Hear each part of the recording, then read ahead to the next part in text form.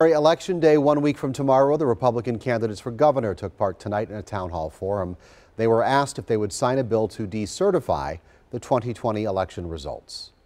When I'm sworn in January, it's 8 months from now, I will look at all the evidence and everything will be on the table. I'll make the right decision.